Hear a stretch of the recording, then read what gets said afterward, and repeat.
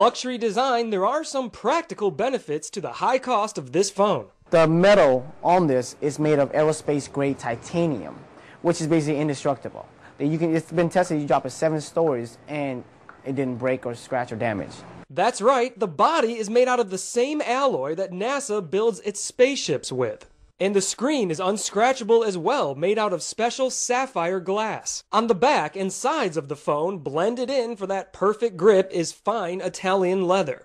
Think of this phone as your personal assistant. It comes with a 24-hour concierge service that you can use to book airplane tickets for you, look up any information you might need, or they will even try to get you on the list for those hard-to-get-into popular nightclubs. Think 5,000 is a lot for a cell phone? Well, the Ascent is the entry level to the Virtue.